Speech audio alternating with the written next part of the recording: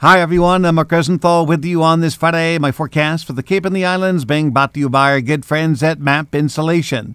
They have fiberglass and spray foam insulation, along with gutters and gutter guards and garage doors. MAP Insulation has a wide selection of closet systems. They also have shower glass doors, bath fixtures, and hardware. Check out their zero-change gas wood-burning fireplaces and so much more. Call MAP Insulation 888-676-1524, online at mapinsulation.com.